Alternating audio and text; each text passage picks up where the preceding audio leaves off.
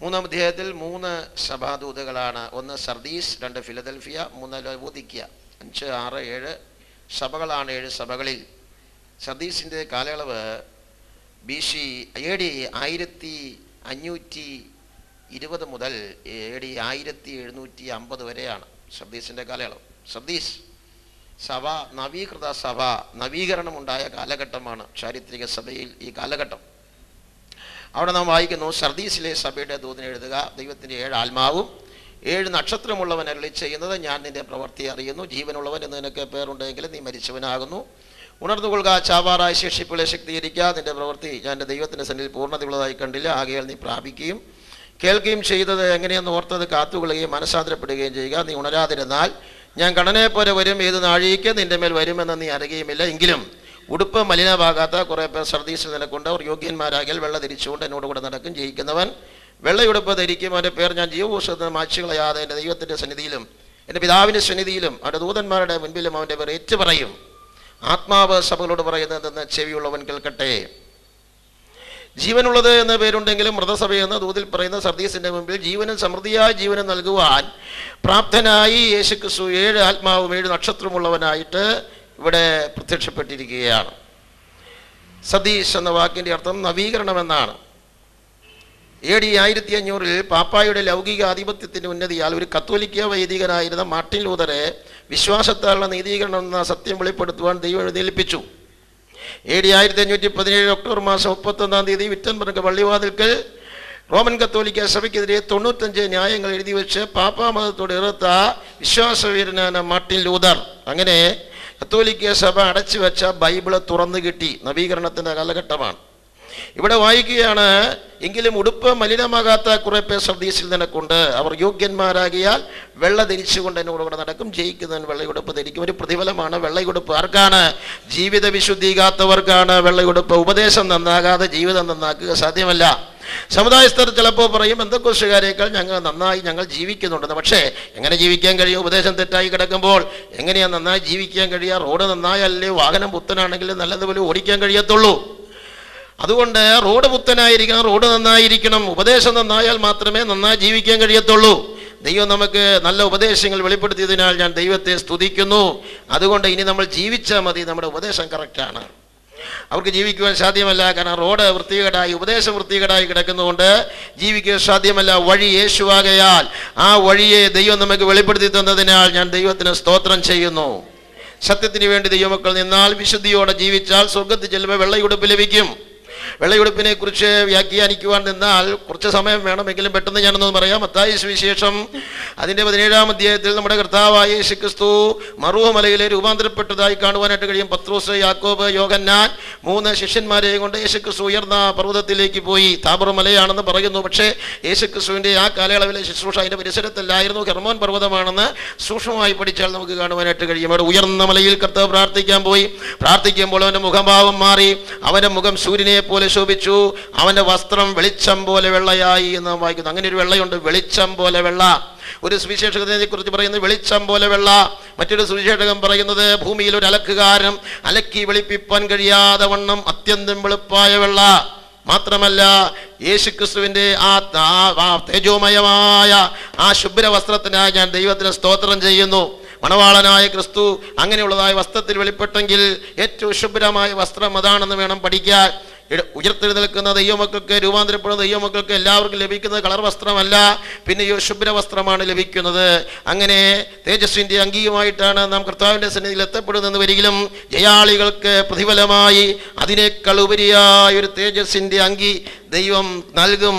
ആ മനോഹരമായ ശുഭ്രവസ്ത്രത്തിനായി ഞാൻ ദൈവത്തെ സ്തുതിക്കുന്നു. ദൈവമക്കൾക്ക് എത്ര വസ്ത്രമുണ്ടെങ്കിലും ഒരു ജോഡി ശുഭ്രവസ്ത്രം ആവശ്യമാണ്. എപ്പോഴാണെന്നറിയാമോ? മരിക്കുമ്പോൾ പെട്ടിക്കകത്തെങ്കിലും വയ്ക്കാൻ. അന്നേരം ഒരു പുതിയത് വാങ്ങാതെ ഒരു വെള്ള ഷർട്ടും ഒരു വെള്ളമുണ്ടും, അല്ലെങ്കിൽ ഒരു വെള്ള ഷർട്ടും വെള്ള പാൻറ്റും ഒരു വെള്ള സാരിയും അല്ലെങ്കിൽ വെള്ള ബ്ലൗസും, ഏറ്റവും കുറഞ്ഞത് ഒരു ജോഡി വെള്ള നമുക്ക് ആവശ്യമാണ്. സ്തോത്രം. അത് അംഗീകരിക്കുന്നവരെ ഓർത്ത് ഞാൻ ദൈവത്തെ സ്തുതിക്കുന്നു. ശുഭ്രവസ്ത്രധാരിയായിട്ടാണ് നാം കർത്താവിനെ എതിരേൽക്കുന്നത്. Hallelujah, hallelujah. അവൻ്റെ പേർ ഞാൻ ജീവപുസ്തകത്തിൽ മായ്ച്ചു കളകയില്ല. എൻ്റെ പിതാവിൻ്റെ സന്നിധിയിലും അവൻ്റെ ദൂതന്മാരുടെ മുൻപിലും അവൻ്റെ ഏറ്റു പറയുമെന്ന് കാണുന്നു. അതും ഒരു പ്രതിഫലമായിട്ടാണ് പറയുന്നത്. ഒരു വലിയ സദസ്സിൽ നമ്മെ ഒരാൾ പ്രശംസിച്ചാൽ, അതും പ്രശംസിക്കുന്നയാള് ബഹുമാനത്തിന് യോഗ്യനാണെങ്കിൽ ആ പുകഴ്ച എത്ര വലിയതാണ് പ്രിയപ്പെട്ടവർ. ഇത് ഒന്നോ രണ്ടോ ആളുകളല്ല, പിതാവും പുത്രനും പരിശുദ്ധാത്മാവും കോടാനുകോടി ദൂതഗണങ്ങളും വീണ്ടെടുക്കപ്പെട്ടതായ മോക്ഷമഹിമ പ്രാപിച്ച സകല വിശുദ്ധന്മാരും സമ്മേളിക്കുന്നതായ സ്വർഗീയ സമ്മേളനത്തിൽ കർത്താവ് ജയാളികളെ പ്രശംസിച്ചു പറയുന്നത് എത്ര അനുഗ്രഹമായിരിക്കും. അന്നേരം തലകുനിച്ചിരിക്കാതെ തല നിവർത്തിയിരിക്കാൻ ഇവിടെ വിശുദ്ധിയോടെ നമുക്ക് കാക്കാം, വിശുദ്ധി കാത്ത് ജീവിക്കാം. ഒരു കാര്യം വ്യക്തമാണ്, പാപം നമ്മുടെ തലയെ കുനിയിക്കുന്നതാണ്. എന്നാൽ വിശുദ്ധിയോടെ ജീവിക്കുന്നവന് ഏത് സദസ്സിലും നിവർന്നു നിൽക്കാം. ഇതുപോലെ ഇവിടെ ജീവിത വിശുദ്ധി കാത്തവന് സ്വർഗത്തിലും നിവർന്നു നിൽക്കാം. ഈ വസ്ത്രം കിട്ടാതെ ഇരുന്നാലോ അറിയാം അവൻ ജീവിതത്തിൽ തോറ്റിട്ട് ഇവിടെ വന്നതാണെന്ന്. നെറ്റിയിൽ എഴുതി വെക്കേണ്ട ജീവിതത്തിൽ തോറ്റവനാണെന്ന്. വസ്ത്രം ഇല്ലെങ്കിൽ അറിയാം അവൻ ആ രീതിയിൽ ജീവിക്കാത്തവനാണെന്ന് വെളിപ്പെടും. അടുത്ത ദൂതിലേക്ക് നാം പെട്ടെന്ന് പ്രവേശിക്കുകയാണ്. അടുത്ത ദൂതാണ് ഫിലദൽഫിയ സഭാ ദൂത്. അതിൻ്റെ കാലയളവ് AD 1750 മുതൽ 1900 വരെയാണ്. ഫിലദൽഫിയ സഹോദര സ്നേഹമുള്ള സഭ ആണ് ഫിലദൽഫിയ സഭ. ആ സഭാദൂത് നാം ഇങ്ങനെ വായിക്കുന്നു: ഫിലദൽഫിയയിലെ സഭയുടെ ദൂതനെ എഴുതുക, വിശുദ്ധനും സത്യവാനും ദാവീദിന്റെ താക്കോലുള്ളവനുമായി ആരും അടയ്ക്കാതെ വണ്ണം തുറക്കുകയും ആരും തുറക്കാതെ വണ്ണം അടയ്ക്കുകയും ചെയ്യുന്നവനെ വിളിച്ച് ചെയ്യുന്നത്, ഞാൻ നിന്റെ പ്രവൃത്തി അറിയുന്നു. ഇതാ ഞാൻ നിന്റെ മുൻപിൽ ഒരു വാതിൽ തുറന്നു വെച്ചിരിക്കുന്നു, അത് ആർക്കും അടച്ചുകൂടാ. നിനക്ക് അല്പമേ ശക്തിയുള്ളൂവെങ്കിലും നീ എൻ്റെ വചനം കാത്തു, എൻ്റെ നാമം നിഷേധിച്ചിട്ടില്ല. യഹൂദരല്ലാതിരിക്കെ, യഹൂദരെന്ന് കളവായി പറയുന്ന ചിലരെ ഞാൻ സാത്താൻ്റെ പള്ളിയിൽ നിന്ന് വരുത്തും. അവർ നിന്റെ കാൽക്കൽ വന്ന് നമസ്കരിപ്പാനും ഞാൻ നിന്നെ സ്നേഹിച്ചു എന്നറിയുവാനും സംഗതി വരുത്തും. സഹിഷ്ണുതയെക്കുറിച്ചുള്ള എൻ്റെ വചനം നീ കാത്തുകൊണ്ടതിനാൽ ഭൂമിയിൽ വസിക്കുന്നവരെ പരീക്ഷിക്കേണ്ടതിന് ഭൂതലത്തിലിംഗം വരുവാനുള്ള പരീക്ഷാകാലത്ത് ഞാനും നിന്നെ കാക്കും. ഞാൻ വേഗം വരുന്നു. നിന്റെ കിരീടം ആരും എടുക്കാതിരിപ്പാൻ നിനക്കുള്ളത് പിടിച്ചുകൊള്ളുക. ജയിക്കുന്നവനെ ഞാൻ എൻ്റെ ദൈവത്തിൻ്റെ ആലയത്തിൽ ഒരു തൂണാക്കും. അവൻ ഒരിക്കലും അവിടെ നിന്ന് പോകുകയില്ല. എൻ്റെ ദൈവത്തിൻ്റെ നാമവും എൻ്റെ ദൈവത്തിൻ്റെ പക്കൽ നിന്ന്, ആ സ്വർഗത്തിൽ നിന്ന് തന്നെ ഇറങ്ങുന്ന എൻ്റെ ദൈവത്തിൻ്റെ നഗരത്തിൻ്റെ നാമവും, പുതിയ നഗരത്തിൻ്റെ നാമവും, എൻ്റെ പുതിയ നാമവും ഞാൻ അവൻ്റെ മേൽ എഴുതും. ആത്മാവ് സഭകളോട് പറയുന്നത് എന്തെന്ന് ചെവിയുള്ളവൻ കേൾക്കട്ടെ. ഹല്ലേലൂയ. ദൈവമക്കളൊരു കാര്യം മനസ്സിലാക്കണം. ഫിലദൽഫിയ സഭാദൂതില് ഇങ്ങനെ വായിക്കുകയാണ്: ഇതാ ഞാൻ നിന്റെ മുൻപിൽ ഒരു വാതിൽ തുറന്നു വെച്ചിരിക്കുന്നു. എന്താണ് ഈ വാതില്? സുവിശേഷീകരണത്തിന്റെ വാതിൽ. ദൈവം ലോകമെമ്പാടും തുറന്ന ഒരു കാലഘട്ടമാണ്. AD 1750 1900 ഇടയ്ക്കുള്ള കാലഘട്ടം. ലോകമെമ്പാടും വേലയ്ക്ക് വാതിൽ തുറന്ന ഒരു കാലഘട്ടം. ആമേൻ. ക്രിസ്തുവിനെ സ്നേഹിക്കുന്നവർ മറ്റുള്ളവരെ സ്നേഹിക്കുന്നവരായിരിക്കും. സഹോദര സ്നേഹത്താൽ പ്രൈസ് ദി ലോർഡ് സുവിശേഷവുമായിട്ട് അനേകം മിഷണറിമാർ ലോകത്തിന്റെ വിവിധ രാജ്യങ്ങളിലേക്ക് പോയി. ഇന്ത്യയിലേക്ക് മിഷണറിമാരെ ദൈവം കൊണ്ടുവന്നതിനാൽ ഞാൻ ദൈവത്തിന് സ്തോത്രം ചെയ്യുന്നു. ഈ ഇന്ത്യ ഹിന്ദു ദേശം എന്നാണ് ബൈബിളിൽ ഇന്ത്യയെ കുറിച്ച് പറഞ്ഞിരിക്കുന്നത്. ഈ ദേശത്ത് സുവിശേഷത്തിന്റെ വാതിൽ തുറന്നത് ആരും അടയ്ക്കാതെ വണ്ണം തുറക്കുന്ന നമ്മുടെ കർത്താവാകയാൽ അത് ദൈവം തുറന്നതാണെങ്കിൽ ദൈവത്തിനല്ലാതെ ആർക്കും അടയ്ക്കുക സാധ്യമല്ല. OP ത്യാഗി ഇതിന് ക്രിസ്ത്യാനികൾക്ക് ബില്ല് കൊണ്ടുവന്നെങ്കിലും ത്യാഗി പോയി. സുവിശേഷം എന്നും ഇന്ത്യയിൽ ഉയർന്നു നിൽക്കുന്നതിനാൽ ഞാൻ ദൈവത്തിന് സ്തോത്രം ചെയ്യുന്നു. ഇതിനോട് മുട്ടിയവരെല്ലാം തട്ടി വീണതല്ലാതെ ഈ കർത്താവിന് എതിരെ എഴുതിയതായ എഴുത്തുകളെല്ലാം പറന്നുപോയി, അവർ മരിച്ചുപോയി. ഈ ദൈവവചനത്തിന് എതിരെ ഓങ്ങിയ ചുറ്റികയുടെ ആ പിടികളെല്ലാം ഒടിഞ്ഞുപോയി. എന്നാൽ ദൈവത്തിന്റെ വചനം ഇന്നും ശക്തിയോടെ നിൽക്കുന്നതിനാൽ ഞാൻ ദൈവത്തിന് സ്തോത്രം ചെയ്യുന്നു. ഹല്ലേലൂയ. ഇതാ ഞാൻ നിന്റെ മുൻപിൽ ഒരു വാതിൽ തുറന്നു വെച്ചിരിക്കുന്നു, അതാർക്കും അടച്ചുകൂടാ എന്ന് നാം ഇവിടെ വായിക്കുകയാണ്. ഈ സഭയെക്കുറിച്ച് വായിക്കുമ്പോൾ ഈ സഭ ഭൂമിയിലെങ്ങും വരുവാനുള്ള പരീക്ഷാകാലത്ത് കാത്തുകൊള്ളപ്പെടേണ്ട സഭയാണെന്ന് പ്രത്യേകം എടുത്തു പറഞ്ഞിരിക്കുന്നു. അതിൽ നിന്നൊരു കാര്യം വ്യക്തമാണ്: ദൈവസഭ മഹാപീഡനത്തിൽ കൂടെ കടന്നു പോകുകയില്ല. സർവലൗകികമായ ഒരു പീഡ ഇതുവരെ ഉണ്ടായിട്ടില്ല. അത് മഹാപീഡനത്തിൽ മാത്രമാണ് സംഭവിക്കുന്നത്. അതുകൊണ്ട് ദൈവസഭ മഹാപീഡനത്തിൽ കൂടെ കടന്നു പോകുകയില്ല. അതിനാൽ ഞാൻ ദൈവത്തിന് സ്തോത്രം ചെയ്യുന്നു. മഹാപീഡനത്തിൽ കൂടെ സഭ കടന്നു പോകുമെന്ന് പഠിപ്പിക്കുന്നവരുണ്ട്. എന്നാൽ ഇതര തെളിവുകൾ വേറെയുമുണ്ട്. അതിലേക്ക് ഞാൻ പ്രവേശിക്കുന്നില്ല. കർത്താവ് മധ്യാകാശത്തിൽ വന്ന് സഭയെ ചേർത്ത ശേഷമേ മഹാപീഡനം ഇവിടെ ആരംഭിക്കുകയുള്ളൂ. സന്തോഷമുള്ളവർ ദൈവത്തെ സ്തുതിച്ചാട്ടെ. കുഞ്ഞാട്ടിന്റെ കോപദിവസം വരും നേരം, കുഞ്ഞാട്ടിന്റെ കോപദിവസം വരും നേരം, ഓടും ദുഷ്ടർ തേടും രക്ഷ കാണുകയില്ല നിശ്ചയം, ഓടും ദുഷ്ടർ തേടും രക്ഷ കാണുകയില്ല നിശ്ചയം. അപ്പോൾ ദൂരത്തായിരിക്കും നോർക്ക് ബ്രഹ്മമേ, അപ്പോൾ ദൂരത്തായിരിക്കും നോർക്ക് ബ്രഹ്മമേ. ഭൂമി നെടുനീളയോടി ആശ്വാസങ്ങൾ തേടുമേ. ഭൂമി നെടുനീളയോടി ആശ്വാസങ്ങൾ തേടുമേ. എന്നെ ശുരാജന്റെ വരവ് സമീപമായി. എന്നെ ശുരാജ് സമീപമായി. പൊന്നേശ്വരാജൻ വരുന്നു എതിരേൽപ്പാനൊരുങ്ങുവിൻ. പൊന്നേശ്വരാജൻ വരുന്നു ഏൽപ്പാനൊരുങ്ങുവേ. തൻ്റെ പ്രധാന ദൂതന ഗുണമികായേൽ. തൻ്റെ പ്രധാന ദൂതന ഗുണമികായേൽ. കാഹളങ്ങളൂതിടുമ്പോൾ ഭൂതലം വിറയ്ക്കുമേ. കാഹളങ്ങൾ ഭൂതലം വിറയ്ക്കുമേ. Praise the Lord. ഈ സഭയുടെ പ്രശംസ അല്പമായ ശക്തി കൊണ്ട് ദൈവത്തിന്റെ വചനം കാത്തു. ഇത് സഹിഷ്ണുതയെക്കുറിച്ചുള്ള വചനമാകിയാൽ ഞാൻ ദൈവത്തെ സ്തുതിക്കുന്നു. വചനം കാത്തവർക്ക് ദൈവം പ്രതിഫലം നൽകുകയാണ്. ഒന്നാമത്തെ പ്രതിഫലമാണ്, ഞാൻ അവനെ എൻ്റെ ദൈവത്തിൻ്റെ ആലയത്തിൽ ഒരു തൂണാക്കും. ജയാളിയെ ദൈവം ദൈവാലയത്തിൽ തൂണാക്കും. തൂണാക്കും എന്ന് പറഞ്ഞാൽ അക്ഷരിക തൂണാക്കുമെന്നല്ല. തൂണിലാണല്ലോ കെട്ടിടം നിൽക്കുന്ന. വലിയ വലിയ കെട്ടിടങ്ങളെല്ലാം പില്ലറിലാണ് പണിയുന്നത്. എന്നിട്ട് ഇടച്ചുമരെല്ലാം വെറുതെ ഒരു തടസ്സമായിട്ട് നിൽക്കുന്നതല്ലാതെ വെയിറ്റ് വഹിക്കുന്നില്ല. പില്ലറില് ഈ കെട്ടിടങ്ങൾ നിർത്തുകയാണ്. അപ്പൊ തൂണാണ് ഒരു കെട്ടിടത്തെ താങ്ങി നിർത്തുന്നത്. ദൈവത്തിന്റെ ആലയത്തിൽ തൂണാക്കുമെന്ന് പറഞ്ഞാൽ അതിന്റെ വ്യാഖ്യാനത്തിന് ഗലാത്യർ 2 കടന്നു പോകണം. അവിടെ തൂണുകളായി എണ്ണപ്പെട്ട പത്രോസ്, യോഹന്നാൻ, യാക്കോബ് എന്നീ 3 അപ്പോസ്തലന്മാരെ നമുക്ക് കാണാം. യെരുശലേം സഭയുടെ തൂണുകളായിരുന്നു പത്രോസ്, യാക്കോബ്, യോഹന്നാൻ. തൂണുകൾ എന്ന് പറഞ്ഞാൽ എന്താ? ആ സഭയിലെ പ്രധാനികളായിരുന്നു. ദൈവസഭയിൽ എല്ലാവർക്കും തുല്യ സ്ഥാനമാണെങ്കിലും ചില വിശ്വാസികൾക്ക് പ്രത്യേക ശുശ്രൂഷ ദൈവം സഭയിൽ നൽകിയിട്ടുണ്ട്. അവരാണ് തൂണുകൾ. ഹല്ലേലൂയ. എന്താ തൂണെന്ന് ഞാൻ പെട്ടെന്നൊന്ന് പറയാം. അങ്ങനെ ഒരു സ്ഥലത്ത് സംഭവിക്കുവാൻ ഞാൻ ആഗ്രഹിക്കുന്നില്ല. എന്താണ് തൂണ്? ഒരു സഭയിൽ ഒരു അച്ചായനുണ്ടെന്നിരിക്കട്ടെ. അച്ചായന് ഞാൻ പേരിടുന്നു. ഇവിടെ ആ പേരുള്ളവരുണ്ടെങ്കിൽ അവരല്ലേ മത്തായി ചായൻ എന്ന് ഞാൻ പേരിടുകയാണ്. മത്തായി ചായൻ പാവമായി ഇങ്ങനെ യോഗത്തിൽ വന്ന് കസേരയിൽ ഇരിക്കും. അധികം കൈകൊട്ടുമൊന്നുമില്ല. പ്രായമായി 70-75 വയസ്സായി. ആത്മാവിലൊക്കെ ഒരു കാലത്ത് ആയതായി ആകാൻ പറ്റത്തില്ല. എങ്കിലും സഹായം മുടക്കത്തില്ല. അച്ചായൻ വന്നിരിക്കും. അച്ചായൻ എഴുന്നേറ്റ് ഒരു ചെറിയ സാക്ഷിയൊക്കെ പറയും എന്നുള്ളതല്ലാതെ വലിയ പ്രസംഗമൊന്നും അച്ചായൻ ചെയ്യാറില്ല. അച്ചായൻ ഇങ്ങനെ ഇരിക്കുകയാണ്. അങ്ങനെ ഇരിക്കുമ്പോഴാണ് സഭയിൽ ഒരു അഭിപ്രായ വ്യത്യാസം ഉണ്ടായത്. അപ്പോൾ അച്ചായൻ പറഞ്ഞു, പ്രിയപ്പെട്ടവരെ, ഇന്ന പോലെയാണ് നമ്മൾ മുമ്പോട്ട് നീങ്ങേണ്ടത്. നിങ്ങൾ പറയുന്നതല്ല ശരി. വേദപുസ്തകത്തിൽ ഇങ്ങനെയാണ് രേഖപ്പെടുത്തിയിരിക്കുന്നത്. അതുകൊണ്ട് നമുക്ക് ഇങ്ങനെ പോകണം. മറ്റത് ഉപദേശപരമായി തെറ്റാണ്. ഈ ഉപദേശമാണ് ശരി എന്ന് പറഞ്ഞപ്പോൾ ഒരു കൂട്ടർ പറഞ്ഞു, ആ കിഴവൻ അവിടെ ഇരുന്നാട്ടെ എന്ന് പറഞ്ഞു. ഒരാൾ പറഞ്ഞു, കിഴവൻ അവിടെ ഇരുന്നാട്ടെ. അപ്പോൾ അച്ചായന് മനസ്സിലായി ഞാൻ പറയുന്നവർ അംഗീകരിക്കത്തില്ല, ഇവര് ദൈവവചനം വിട്ട് നീങ്ങാന്ന് കരുതിയപ്പോൾ അച്ചായൻ പറഞ്ഞു, അന്ന് യോഗം കഴിഞ്ഞ് ആലോചന വെച്ചപ്പോഴായി സംഭവം. അച്ചായൻ പറഞ്ഞു, എന്നാൽ ഞാൻ പോവുക.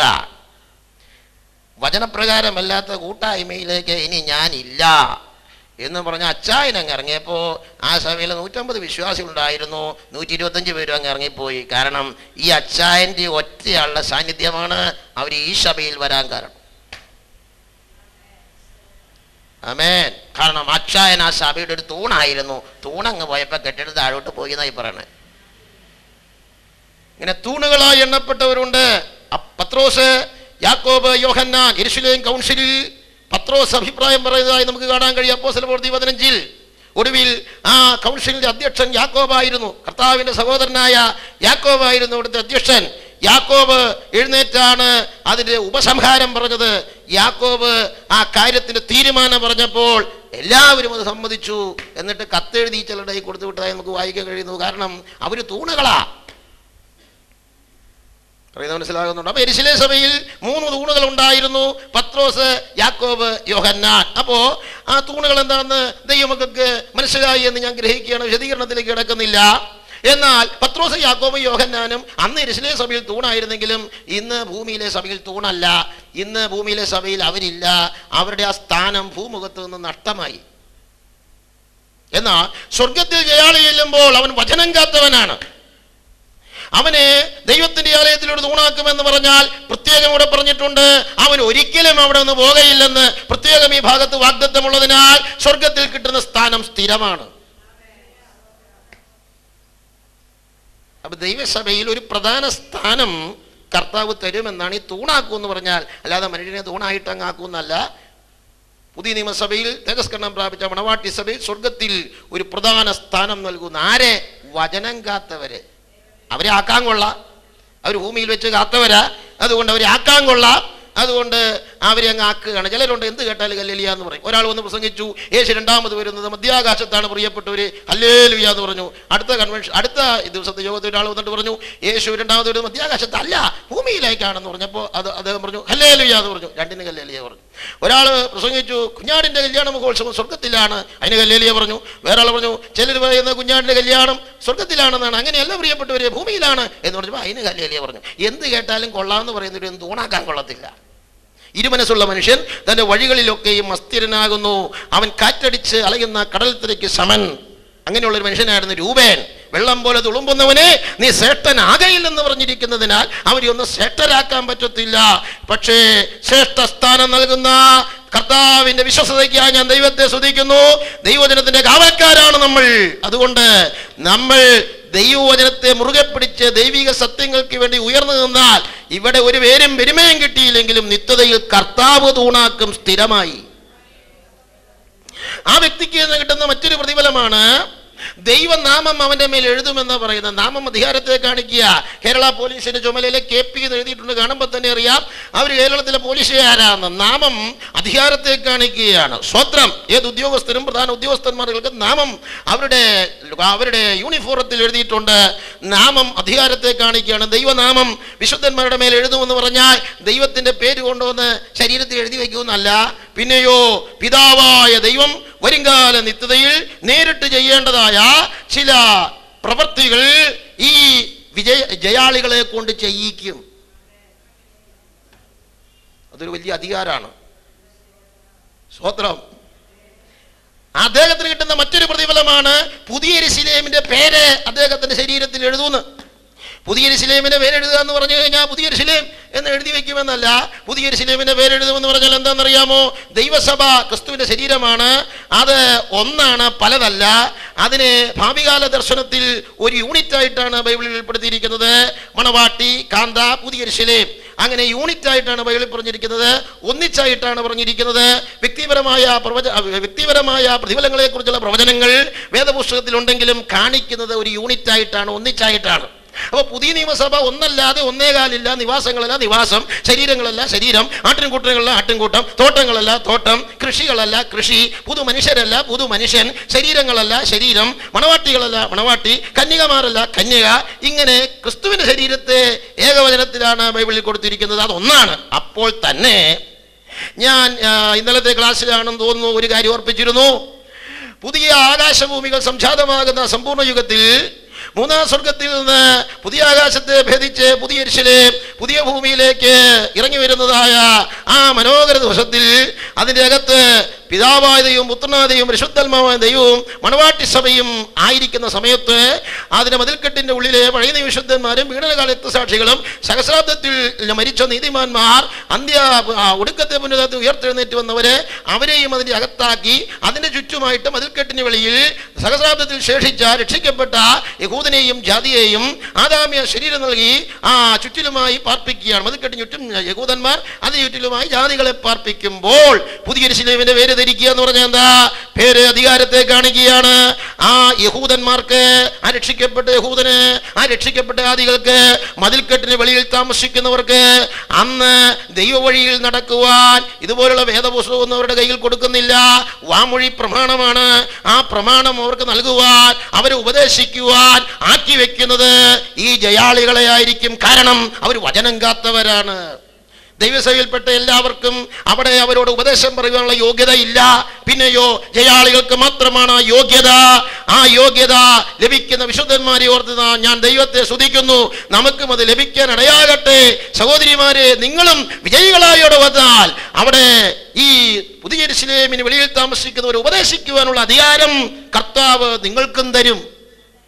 കർത്താവ് വിശ്വസ്തനാണ്. അങ്ങനെ വചനം കാത്തവരെ അതിനെ ആക്കി വെക്കാൻ കൊള്ളുകയുള്ളൂ. മറ്റൊരു പേര് അവന്റെ മേൽ എഴുതും, കർത്താവിന്റെ പുതിയ നാമം. കർത്താവിൻ്റെ പുതിയ നാമം എന്ന് പറഞ്ഞാൽ കർത്താവിൻ്റെ നാമം തന്നെ വളരെ വിശാലമാണ്. കർത്താവിൻ്റെ നാമമാണ് ദൈവപുത്രൻ, കർത്താവിൻ്റെ നാമമാണ് മനുഷ്യപുത്രൻ, കർത്താവിൻ്റെ നാമമാണ് ദാവീദിൻ്റെ പുത്രൻ, കർത്താവിൻ്റെ നാമമാണ് അബ്രഹാമിൻ്റെ പുത്രൻ. ഇങ്ങനെ കർത്താവിൻ്റെ നാമം വേദപുസ്തകത്തിൽ വെളിപ്പെടുത്തിക്കും. ദൈവപുത്രൻ, മനുഷ്യപുത്രൻ എന്നുള്ളത് എത്ര വ്യാഖ്യാനിച്ചാലും എവിടെ പുസ്തകം തീരാനാ, വ്യാഖ്യാനിച്ചുകൊണ്ടിരിക്കാം. അത്ര വിശാലമാണ് ആ നാമങ്ങൾ.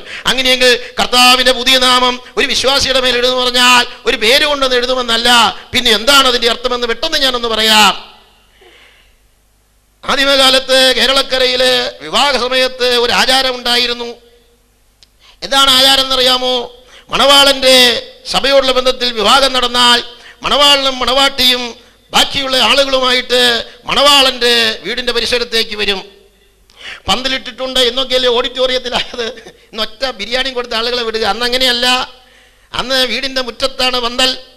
അങ്ങനെ ഈ ഈന്തുമടലൊക്കെ കൊണ്ടുവന്ന് പന്തലൊക്കെ അലങ്കരിച്ച് വളരെ മനോഹരമാണ്. കുട്ടികൾ അങ്ങോട്ട് ഓടുക, ഇങ്ങോട്ട് ഓടുക, കസേരയിൽ കയറി നിൽക്കുക. കുട്ടികൾക്ക് കല്യാണം എന്ന് പറയുമ്പോൾ വളരെ സന്തോഷമാണ്. ബന്ധുക്കളൊക്കെ ചില ദിവസങ്ങൾക്ക് മുമ്പേ വരും, മീൻ വെക്കാനേ വരും, മീൻ നേരത്തെ വെച്ച് വയ്ക്കും. എന്തെല്ലാം പരിപാടികളാണ്. ഇന്ന് എന്തോ പരിപാടി എന്നൊരു ബിരിയാണി തിന്നാൻ അവിടെ ചെല്ലും, ബിരിയാണി കഴിഞ്ഞ് സ്ഥലം വിടും. ഇന്ന് വളരെ മാറ്റങ്ങൾ വന്നു. എന്നിട്ട് മുറ്റത്തിന് പരിസരത്ത് വന്നാൽ അവരകത്തേക്ക് കയറത്തില്ല. അകത്തേക്ക് കയറണമെങ്കിൽ അവരെ ക്ഷണിക്കണം, അല്ലെങ്കിൽ പുറത്ത് നിൽക്കത്തേ ഉള്ളൂ. അങ്ങനെ വീട്ടുടമസ്ഥൻ ഇറങ്ങി വന്ന് അകത്തേക്ക് അവരെ ക്ഷണിക്കും. ക്ഷണിച്ചു കഴിയുമ്പോൾ മണവാളിനും മണവാട്ടിയും പരിവാരവുമായിട്ട് ആ പന്തലിലേക്ക് പ്രവേശിക്കും. പന്തലിലേക്ക് പ്രവേശിച്ചു കഴിഞ്ഞാൽ പിന്നെ ഒരു ചടങ്ങുണ്ട്. അതെന്താണെന്നറിയാമോ? അമാവി അമ്മ എന്ന് പറയുന്ന ഒരു ബഹുമാനപ്പെട്ട വനിത അവിടെയുണ്ട്. അത് മനോഹരമായ ചട്ടയും മുണ്ടും ഒക്കെ ഉടുത്ത് അവിടെ നിൽക്കുകയാണ് ഇറയത്ത്. ആ അമ്മച്ചി ഇറങ്ങി വരും. എന്തിനാണെന്നറിയാവോ? ഈ പുതിയ മരുമകളെ വീട്ടിലേക്ക് അനയിക്കുവാൻ. അങ്ങനെ നിൽക്കും. ഈ പന്തലിൽ കയറി വന്നവർക്ക് വെള്ളം കുടിക്കാൻ കൊടുക്കും. വെള്ളം കുടിക്കാൻ കൊടുക്കുന്ന ഒരു പരിപാടിയൊക്കെ ഉണ്ട്. അല്ലാതെ ചോറൊന്നും അപ്പം കൊടുക്കത്തില്ല. അന്ന് ബിരിയാണിയല്ലോ, ചോറാണല്ലോ, ചോറൊന്നും കൊടുക്കത്തില്ല. അതൊക്കെ പിന്നീടുള്ള പരിപാടികളാണ്. അങ്ങനെ വെള്ളം കൊടുക്കും. എന്നിട്ട് ഈ പെൺകുട്ടി വലതുകാലി വെച്ച് കയറണമെന്നാണ് പ്രമാണം. അതുകൊണ്ട് പെൺകുട്ടിയോട് നേരത്തെ പറഞ്ഞിട്ടുണ്ട്, ഇടതുകാലി വെക്കരുത്, വലതുകാലി വെക്കണം. ഈ പെണ്ണ് പേടിച്ച് പറഞ്ഞ് വലതുകാലുമായിട്ട് നിൽക്കുകയാണ്. അങ്ങനെ അമ്മാവി അമ്മ വലങ്കൈ കൊടുത്ത് ഈ പെൺകുട്ടിയെ അകത്തേക്ക് കയറ്റുമ്പോൾ ഇവൾ വലതുകാലി വെച്ച് കയറും. മണവാളിന് ഒപ്പം അങ്ങോട്ട് കയറിപ്പോവും. ഒപ്പം അങ്ങോട്ട് കയറിപ്പോയി കഴിഞ്ഞാൽ ഈ കൂടെ വന്നവരെല്ലാം പന്തലിലുള്ളതായ കസേരകളിലോ അല്ലെ ബെഞ്ചുകളിലോ ഇരിക്കുകയാണ്. അകത്തേക്ക് കയറ്റിക്കൊണ്ടുപോയി പെൺകുട്ടിയെ ഇരുത്തത്തില്ല. പെൺകുട്ടിയെ കൊണ്ടുപോയിട്ട് അരിയിട്ട് വയ്ക്കുന്നതായ പാത്രത്തിൽ 2 കൈ ഇടിച്ചിട്ട് കൈ കൊണ്ടെടുക്കും. അത് കഴിഞ്ഞിട്ട് തുണി അടുക്കി വയ്ക്കുന്ന പെട്ടി തുറന്ന് പെട്ടിക്കകത്തേക്ക് കൈ 2 പെൺകുട്ടിയുടെ ഇടിച്ചിട്ട് പെട്ടി അടയ്ക്കത്തില്ല, കൈ കേടുവരും, കൈ ഇങ്ങോട്ട് വലിക്കും. അത് കഴിഞ്ഞ് ആ മുളക് പാത്രത്തിൻ്റെ അടുക്ക ഉള്ളി പാത്രത്തിൻ്റെ അടുക്ക കൊണ്ടുപോയിട്ട് കൈ 2 ഇടിക്കും, കൈ ഇങ്ങോട്ട് എടുക്കും. അത് കഴിഞ്ഞ് പണം ഇട്ട് വയ്ക്കുന്നതായ പെട്ടിയുടെ അവിടെ കൊണ്ടുപോയിട്ട് കൈ 2 ഇടും, കൈ ഇങ്ങോട്ട് എടുക്കും. ഇതിൻ്റെ അർത്ഥം എന്നാണെന്നറിയാവോ? ഇന്നു മുതൽ ഇതൊക്കെ കൈകാര്യം ചെയ്യാൻ നിനക്ക് ഇവിടെ അധികാരമുണ്ട്, അവകാശമുണ്ടെന്ന്. പിന്നെ അവിടെ നടക്കുന്ന കോലാഹലം എന്താണെന്ന് ദൈവം തമ്പുരാനെ അറിയുള്ളൂ. ഏതായാലും അധികാരം ഉണ്ടെന്ന് കാണിക്കാനാണ് കൈയിടിക്കുന്നത്. അത് കഴിഞ്ഞാണ് പെൺകുട്ടിയെയും കൊണ്ട് പന്തലിലേക്ക് ഇറങ്ങി വരും. അത് കഴിഞ്ഞാണ് സദ്യ നടക്കുന്നത്. ഇങ്ങനെയൊരു ചടങ്ങുണ്ടായിരുന്നു. എന്ന് വെച്ചാൽ ഇന്നു മുതൽ ഇവിടെ കൈകാര്യ കർത്തൃത്വത്തിലുള്ള അവകാശം നിനക്കുണ്ട്. അരിയെടുത്ത് കഴുകി അടുപ്പത്തിടാൻ നിനക്ക് അധികാരമുണ്ട്. ഉള്ളിയെടുക്കാൻ, മുളകെടുക്കാൻ, മല്ലിയെടുക്കാൻ, ഉപ്പെടുക്കാൻ, തുണിയെടുക്കാൻ, പണമെടുക്കാൻ നിനക്ക് അധികാരമുണ്ട്. വെളിച്ചെടുക്കാൻ അധികാരമുണ്ട്. എന്നാൽ ചില ദിവസങ്ങൾ അങ്ങോട്ട് കഴിഞ്ഞാൽ വെള്ളം പോലും എടുക്കാൻ അധികാരമില്ല എന്നുള്ളത് മറ്റൊരു കാര്യം. അതെല്ലാവരുടെയും വീട്ടിലല്ല. ചിലരുടെ വീട്ടിൽ അമ്മാവിയമ്മ പോരും മത്സരവും അടിയും ഇടിയും തൊഴിയും നിലവിളിയും എല്ലാം കേൾക്കുക ചിലപ്പോൾ സാധാരണ ആയിരിക്കും. എന്തും ആകട്ടെ, ഇവിടെ അങ്ങനെ അധികാരം കൊടുക്കുന്ന ചടങ്ങാണ് കൈയിടിക്കുക എന്നുള്ള പരിപാടി. ഇതുപോലെ പുതിയ യെരുശലേമിൽ മണവാട്ടി സഭയാകുന്ന പുതിയ നിയമസഭാംഗങ്ങൾ ദൈവത്തിന് മുഖം കണ്ട് ദൈവത്തെ ആരാധിക്കുന്ന ആ സമ്പൂർണ്ണ യുഗത്തിൽ പുതിയ നിയമസഭയിൽപ്പെട്ട എല്ലാവർക്കും മണവാളനായ ക്രിസ്തുവിൻ്റെ സ്വത്ത് കൈകാര്യം ചെയ്യാൻ അനുവാദമോ അധികാരമോ അവകാശമോ ഇല്ല. പിന്നെയോ പുതിയ നിയമസഭയിലെ ജയാളികൾക്ക് മാത്രമാണ് പിതൃസ്വത്ത്, ദൈവത്തിൻ്റെ ധനം കൈകാര്യം ചെയ്യാൻ അധികാരം. അതാരാ? അവര് വചനം കാത്തവരാണ്. ദൈവത്തിന്റെ അത്രയും വിലയാണ് ദൈവത്തിന്റെ വചനത്തിന്. ദൈവത്തിന്റെ അത്രയും ശക്തിയാണ് ദൈവത്തിന്റെ വചനത്തിന്. അവന്റെ വാക്ക് കാത്തവർക്ക് ആ അധികാരം ദൈവം കൊടുക്കുകയാണ്. ദൈവമക്കളൊരു കാര്യം മനസ്സിലാക്കണം. നിത്യതയിൽ നാം ചെല്ലുമ്പോൾ, സമ്പൂർണ്ണ യുഗത്തിൽ ചെല്ലുമ്പോൾ ആ അധികാരം പ്രാപിക്കുവാൻ ദൈവം നമുക്ക് ഇടയാക്കട്ടെ. സന്തോഷമുള്ളവർക്ക് ദൈവത്തെ സ്തുതിക്കാം. അങ്ങനെ 4 പ്രതിഫലങ്ങൾ ജയാളിക്കൂടെ ലഭിക്കുന്നുണ്ട്. അടുത്ത സഭാദൂതാണ് ലവോദിക്യ സഭാദൂത്. അതിന്റെ കാലയളവ് AD 1900 ആരംഭിച്ചു. കർത്താവിന്റെ കാഹളം എന്ന് കേട്ടാൽ അവസാനിക്കും. ലവോദിക്യ സഭ മന്നോഷ്ണ സഭ. ലവോദിക്ക സഭാദൂതൻ നാം ഇങ്ങനെ വായിക്കുന്നു, ലവോദിക്കയിലെ സഭയുടെ ദൂതൻ എഴുതുക, വിശ്വസ്തനും സത്യവാനുമായ സാക്ഷിയായി ദൈവ സൃഷ്ടിയുടെ ആരംഭമായ ആമേൻ എന്നുള്ളവൻ അരുളി ചെയ്യുന്ന ഞാൻ നിന്റെ പ്രവൃത്തി അറിയുന്നു. ഞാൻ നിന്റെ വിശ്വാസം, ഞാൻ നിന്റെ സ്നേഹം, വിശ്വാസം, ശുശ്രൂഷ, സഹിഷ്ണുത എന്നിവയും നിന്റെ ഒടുവിലത്തെ പ്രവൃത്തി ആദ്യത്തേതിലുമേറെ എന്നും അറിയുന്നു. ഞാൻ ധനവാൻ സമ്പന്നനായിരിക്കുന്നു. പിന്നെ ഇങ്ങനെ വായിക്കണം, നീ ഉഷ്ണവാനുമല്ല ശീതവാനുമല്ല, ശീതവാനോ ഉഷ്ണവാനോ ആയിരുന്നുവെങ്കിൽ കൊള്ളായിരുന്നു. ഇങ്ങനെ നീ ശീതവാനുമല്ല ഉഷ്ണവാനുമല്ല ശീതോഷ്ണവാനാകയാൽ നിന്നെ ഞാൻ എൻ്റെ വായിൽ നിന്ന് ഉമിണ്ണുകളയും. ഞാൻ ധനവാൻ സമ്പന്നനായിരിക്കുന്നു, എനിക്കതിന് മുട്ടില്ല എന്ന് പറഞ്ഞുകൊണ്ട് നീ നിർഭാഗ്യനും അരിഷ്ടനും ദരിദ്രനും കുരുടനും നഗ്നനും അറിയാതിരിക്കിയാൽ നീ സമ്പന്നനാകേണ്ടതിന് തീയിൽ ഊതിക്കഴിച്ച പൊന്നും നിന്റെ നഗ്നതയുടെ ലജ്ജ വെളിവാകാതെ വണ്ണം ധരിക്കേണ്ടതിന് വെള്ളയുടുപ്പും നിനക്ക് കാഴ്ച ലഭിക്കേണ്ടതിന് കണ്ണിലെഴുതാൻ ലേവവും എന്നോട് വിലയ്ക്ക് വാങ്ങുവാൻ ഞാൻ നിന്നോട് ബുദ്ധി പറയുന്നു. എനിക്ക് പ്രിയമുള്ളവരെയൊക്കെയും ഞാൻ ശാസിക്കുകയും ശിക്ഷിക്കുകയും ചെയ്യുന്നു. ആകയാൽ നീ ജാഗ്രതയുള്ളവനായിരിക്കുക, മാനസാന്തരപ്പെടുക. ഞാൻ വാതിൽക്കൽ നിന്ന് മുട്ടുന്നു. ആരെങ്കിലും എൻ്റെ ശബ്ദം കേട്ട് വാതിൽ തുറന്നാൽ ഞാൻ അവന്റെ അടുക്കൽ ചെന്ന് അവനോടും അവൻ എന്നോടും കൂടെ അത്താഴം കഴിക്കും. ജയിക്കുന്നവന് ഞാൻ എന്നോടുകൂടെ എൻ്റെ സിംഹാസനത്തിൽ ഇരിപ്പാൻ വരം നൽകും. ഞാനും ജയിച്ച് എൻ്റെ പിതാവിനോടുകൂടെ അവന്റെ സിംഹാസനത്തിൽ ഇരുന്നത് പോലെ തന്നെ ആത്മാവ് സഭകളോട് പറയുന്നത് എന്തെന്ന് ചെവിയുള്ളവൻ കേൾക്കട്ടെ. എന്താ ലവോദിക്ക ദൂത്? ലവോദിക്ക സഭ കർത്താവിന്റെ അരുളപ്പാടുകൾക്ക് ആമേൻ പറയാതെ സമ്മതം ഉച്ചരിക്കാതെ മാറി നിൽക്കുമ്പോൾ വിശ്വസ്തനും സത്യവാനുമായ സാക്ഷിയായി ദൈവ സൃഷ്ടിയുടെ ആരംഭമായ ആമേൻ എന്നുള്ള പേരിൽ കർത്താവ് ഈ സഭയുടെ മുൻപിലേക്ക് പ്രത്യക്ഷപ്പെടുകയാണ്. ഈ സഭയെക്കുറിച്ച് പ്രശംസയായി ഒന്നും പറയുന്നില്ല, ആക്ഷേപം വളരെ പറയുന്നുണ്ട്. ഒരിക്കൽ ലവോദിക്കയിൽ വെച്ചുകൂടി ഒരു സുന്നകദോസിൽ വെളിപ്പാട് പുസ്തകം കാനോനിൽ ഉൾപ്പെടുത്തരുതെന്ന് വാദിക്കുകയുണ്ടായി. ശീതവാനുമല്ല ഉഷ്ണവാനുമല്ല ശീതോഷ്ണവാൻ, വാടൽ വെല്ല പരുവമാണ്. ഛർദി ഉളവാക്കുന്ന മറ്റൊരു സാധനമില്ല. ഇന്നത്തെ പൊതുവിലുള്ളതായ ക്രൈസ്തവ സഭയുടെ യഥാർത്ഥ നിലയാണ് പരിശുദ്ധാത്മാവ് ഇവിടെ വെളിപ്പെടുത്തിയിരിക്കുന്നത്. ഇന്ന് പൊതുവിൽ ക്രൈസ്തവരെ നോക്കിയാൽ ഹൃദയ ചൂടോടുകൂടിയ ആത്മീകത്വം കാണുവാനില്ല. പുറമെ ധനികയായ ഈ സഭ ആത്മീക ദാരിദ്ര്യത്തിൽപ്പെട്ടിരിക്കുന്നു. സ്മുർണ ദരിദ്ര സഭയാണെങ്കിലും യഥാർത്ഥത്തിൽ ധനികയാണ്. ഇന്ന് സഭകളിൽ പലതും നടക്കുന്നുണ്ട്. സമാജങ്ങൾ, ഭരണസംഘങ്ങൾ, വായനശാലകൾ, വലിയ പള്ളികൾ, ഹോളുകൾ, ഡിഗ്രി എടുത്ത പട്ടക്കാർ, സ്കൂളുകൾ, കോളേജുകൾ, കള്ളുകുടിയന്മാരാണെങ്കിലും കുറെ ആളുകൾ. പക്ഷേ ആദ്യകാല ആത്മീക അനുഭവങ്ങൾ ഇല്ലവേ ഇല്ല. ഒരു പാട്ടുണ്ട്, തീ കത്തിക്ക എന്നിൽ തീ കത്തിക്ക സ്വർഗീയ രാജാവേ തീ കത്തിക്ക. ഇന്ന് ചിലര് തീ കത്തിക്കണം, തീ കത്തിക്ക പറഞ്ഞല്ലോ, തീ കത്തിക്ക എന്നിൽ തീ, അങ്ങനെ ആയിപ്പോയി. നെല്ലിക്ക മണ്ണിൽ അങ്ങനെ ഉള്ളവർ ഇല്ലാത്തതിനാൽ ഞാൻ ദൈവത്തെ സ്തുതിക്കുന്നു. Praise the Lord, hallelujah. ഇന്ന് ക്രൈസ്തവ സഭയ്ക്ക് സ്വർണമുണ്ട്, പക്ഷെ ആത്മീക പൊന്നില്ല.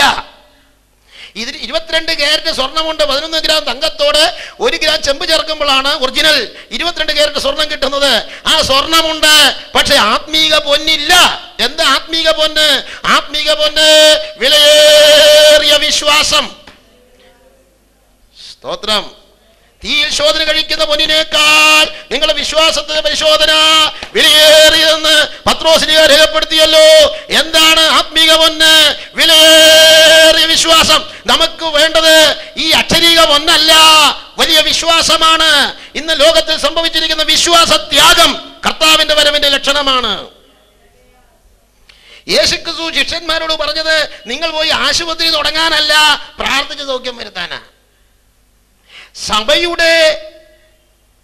സഭയെ ദൈവം ഏൽപ്പിച്ച ദൗത്യം സ്കൂൾ തുടങ്ങലല്ല, ആശുപത്രി തുടങ്ങലല്ല, അനാഥശാല തുടങ്ങലല്ല. ഇതൊക്കെ തുടങ്ങിയാൽ നല്ലതാ, പാപമല്ല, നല്ലതാ. പക്ഷേ സഭയുടെ ദൗത്യം ആശുപത്രിയല്ല, സഭയുടെ ദൗത്യം സ്കൂളല്ല, സഭയുടെ ദൗത്യം അനാഥശാലയല്ല, സഭയുടെ ദൗത്യം സുവിശേഷ വേലയാണ്. വീണ്ടെടുക്കപ്പെട്ട ദൈവമക്കൾ ആശുപത്രി തുടങ്ങിയില്ലെങ്കിലും തുടങ്ങാൻ വേറെ ജാതികളുണ്ട്. വീണ്ടെടുക്കപ്പെട്ട ദൈവമക്കൾ അനാഥശാല തുടങ്ങിയില്ലെങ്കിലും തുടങ്ങാൻ വേറെ മതക്കാരുണ്ട്. വീണ്ടെടുക്കപ്പെട്ടവർ സ്കൂളുകൾ തുടങ്ങിയില്ലെങ്കിലും തുടങ്ങാൻ വേറെ മതക്കാരുണ്ട്. പക്ഷേ സുവിശേഷം നമ്മളൊഴികെ വേറെ ആർക്കും പറയുവാൻ കഴിയില്ല. കാരണം അവര് സുവിശേഷം കണ്ടവരല്ല, അനുഭവിച്ചവരല്ല. അതുകൊണ്ട് സുവിശേഷം നമ്മൾ പറഞ്ഞാൽ മാത്രമേ ലോകമറിയൂ. അതുകൊണ്ട് ആ പ്രധാന ദൗത്യം വിട്ട് മറുവഴിക്ക് പോകുന്നത് നാം ദൈവവചനത്തിൽ നിന്ന് അകന്നു നിൽക്കുന്നതിനെ കാണിക്കുകയാണ്. എവിടെ പോയി ക്രൈസ്തവ സഭ?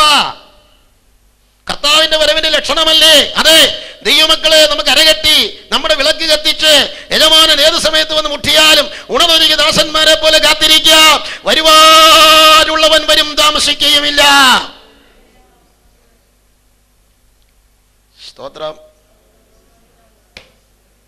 കേരളക്കരയിൽ സ്നാനപ്പെടുന്നതിന് മുമ്പ് ആഭരണം ഊരണമെന്നുള്ള വചന നിർദ്ദേശം ദൈവദാസന്മാർ പ്രസംഗിച്ചിട്ട് ആഭരണം ഊരി ഇത്രയും പേര് സ്നാനപ്പെട്ടെങ്കിൽ ഇനി ആളുകൾ സ്നാനപ്പെടാൻ ആഭരണം ഇടാമെന്ന് പറയേണ്ട ആവശ്യമില്ല. സ്തോത്രം.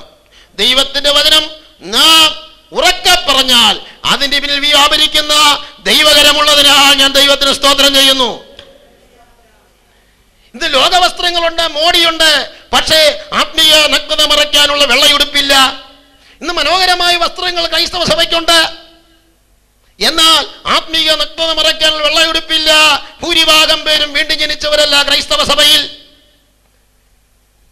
രാജപുത്രന്റെ കല്യാണ വിരുന്നിനെ കുറിച്ചുള്ള ഉപമ കർത്താവ് മത്തായി സുവിശേഷം 22-ാം അധ്യായത്തിൽ പറയുമ്പോൾ കല്യാണ വസ്ത്രമില്ലാത്തവനെ കയ്യും കാലും കെട്ടി എറിഞ്ഞുകളഞ്ഞെന്ന. സ്വത്രം. വിളിക്കപ്പെട്ടവർ അനേകർ, തിരഞ്ഞെടുക്കപ്പെട്ടവരോ ചുരുക്കം. വിളിക്കപ്പെട്ടവരായി ക്രൈസ്തവഗോളത്തിൽ അനേകരുണ്ട്. ക്രിസ്ത്യാനി എന്നുള്ള പേരിൽ അറിയപ്പെടുന്നവരെല്ലാം വിളിക്കപ്പെട്ടവരാണ്, പക്ഷേ തിരഞ്ഞെടുക്കപ്പെട്ടവരാരാ? എടുക്കപ്പെടുന്നവർ മാത്രമാണ്. ഒരു വലിയ വേർതിരിവ് കർത്താവിന്റെ വരവിങ്കൽ നടക്കാൻ പോകുന്നതിനാൽ ഞാൻ ദൈവത്തെ സ്തുതിക്കുന്നു. മൂന്നാമത്, കണ്ണിൽ എഴുതാൻ ലേപമില്ല. ലേപം പരിശുദ്ധാത്മാഭിഷേകത്തെ കാണിക്കുന്നു. കൊരിന്ത്യർ ലേഖനത്തിൽ പൗലോസ് പറയുന്നുണ്ട്, ദൈവം തന്നെ സ്നേഹിക്കുന്നവർക്ക് ഒരുക്കിയിട്ടുള്ളത് കണ്ണ് കണ്ടിട്ടില്ല, ചെവി കേട്ടിട്ടില്ല, ഒരു മനുഷ്യന്റെ ഹൃദയത്തിൽ തോന്നിയിട്ടുമില്ല. എന്ന് വെച്ചാൽ അതിന്റെ അർത്ഥം എന്നാ? രക്ഷിക്കപ്പെടാത്തവരുടെ കാര്യം അവിടെ പറയുന്നത്. ദൈവം തന്നെ സ്നേഹിക്കുന്നവർക്ക് ഒരുക്കിയിട്ടുള്ളത് കണ്ണ് കണ്ടിട്ടില്ല, ചെവി കേട്ടിട്ടില്ല, ഒരു മനുഷ്യന്റെ ഹൃദയത്തിൽ തോന്നിയിട്ടില്ല. പക്ഷെ ദൈവമക്കളുടെ ബന്ധത്തിൽ അതിന് താഴെ അപ്പോസ്തലൻ എഴുതുകയാണ്, നമുക്കോ ദൈവം തന്റെ ആത്മാവിനാൽ വെളിപ്പെടുത്തിയിരിക്കുന്നു.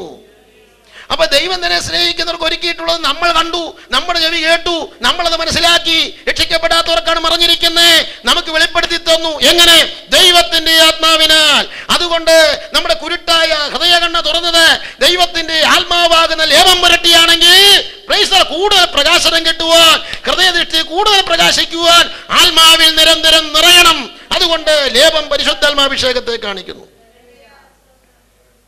അതല്ലേ പൗലോസ് എഫെസ്യരോട് പറയുന്നത്, നിങ്ങളുടെ വിളിയാലുള്ള ആശ എന്നതെന്ന് നിങ്ങൾ അറിയാൻ, നിങ്ങളുടെ ഹൃദയദൃഷ്ടി പ്രകാശിപ്പിച്ചിട്ട് നിങ്ങൾ വിളിയാലുള്ള ആശ എന്നതെന്ന് അറിയുവാൻ പൗലോസ് അവർക്ക് വേണ്ടി പ്രാർത്ഥിക്കുക. അവരുടെ ഹൃദയദൃഷ്ടി തുറന്നതാ, രക്ഷിക്കപ്പെട്ടവരായ എഫെസ്യസിലുള്ള സഭക്കാര്. പക്ഷേ അവരുടെ കണ്ണിന് കൂടുതൽ കാഴ്ച കിട്ടാനാണ് പൗലോസ് പ്രാർത്ഥിക്കുന്നത്. ഇവിടെ ഇരിക്കുന്നത് നമ്മൾ ആരും കുരുടന്മാരല്ല, നമുക്ക് എല്ലാവർക്കും കാഴ്ചയുണ്ട്, പക്ഷെ എല്ലാവർക്കും ഒരുപോലെ കാഴ്ചയില്ല.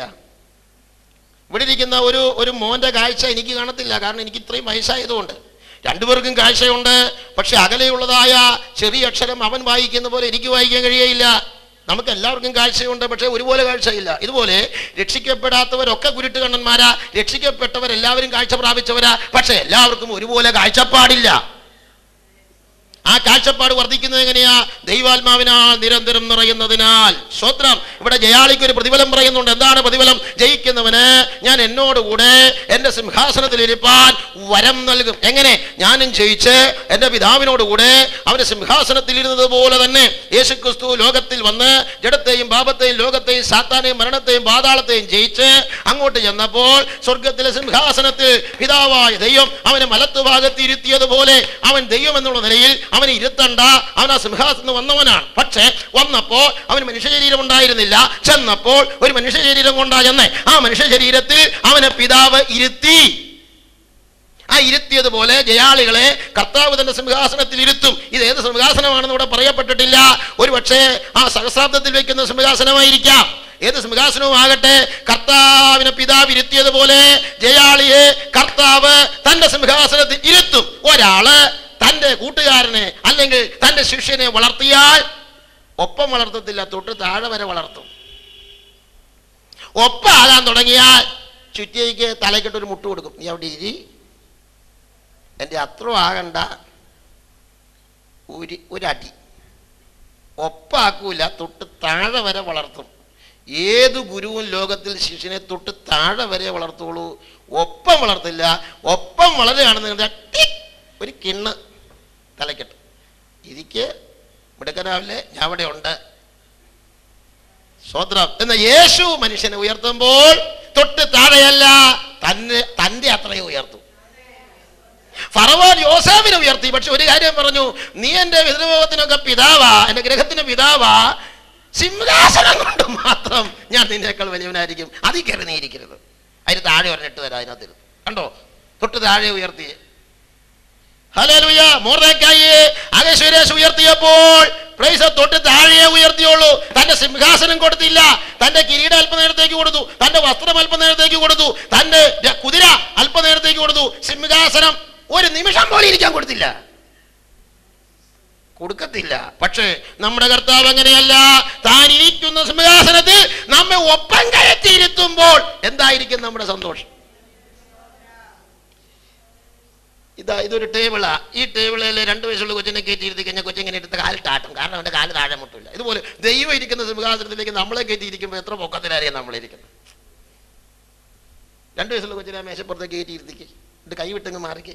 ആ കൊച്ചിന് എന്ത് സന്തോഷമാണെന്ന് അറിയാം, ഇത്രയും പൊങ്ങി എന്നുള്ള സന്തോഷമാണ്. എന്നിട്ട് കാലിട്ടെങ്ങനെ കുടയുന്നതാണ്. ഇതുപോലെ ദൈവം ഇരിക്കുന്ന സിംഹാസനത്തിലേക്ക് നമ്മളെ കയറ്റിയിരുത്തി കഴിഞ്ഞിട്ട് കൈ അങ്ങ് വിട്ട് കഴിഞ്ഞാൽ എന്തോ സന്തോഷമായിരിക്കും. പ്രതിഫലങ്ങളിൽ എനിക്ക് തോന്നുന്നു ഇതാ ഏറ്റവും വലിയ പ്രതിഫലം എന്നാ. കാരണം തൻ്റെ സിംഹാസനത്തിൽ തൻ്റെ ഒപ്പം കയറ്റി ഇരുത്തൂന്ന്. അതുകൊണ്ട് ജയിച്ചങ്ങോട്ട് ചെന്നാൽ മതി, കർത്താവ് തൻ്റെ ഒപ്പം നമ്മളെ ഇരുത്തും. എത്ര പേർക്ക് പ്രത്യാശയുണ്ട്? പ്രത്യാശയോടിതാ ഭക്തരങ്ങുണരുന്നേ, വന്നുദിക്കും പൊന്നുഷസെ ഓർക്കും തോറും. ഭക്തരങ്ങുണരുന്നേ, വന്നുദിക്കും പൊന്നുഷസെ. എണ്ണയുണ്ടോ നിൻ വിളക്ക്, നീ ഒരുങ്ങിയിട്ടുണ്ടോ? നീ ഒരുങ്ങിയിട്ടുണ്ടോ? നിർമ്മലമാം നീതി വസ്ത്രം.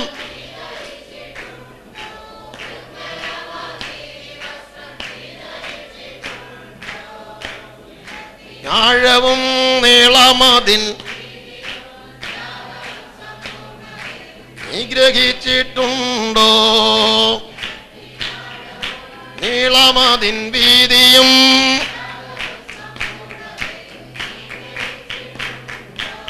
പ്രത്യാശയോടിതാ ഭക്തരങ്ങുണരുന്നേ, വന്നുദിക്കും പൊന്നുഷസെ ഓർക്കും തോറും രമ്യം.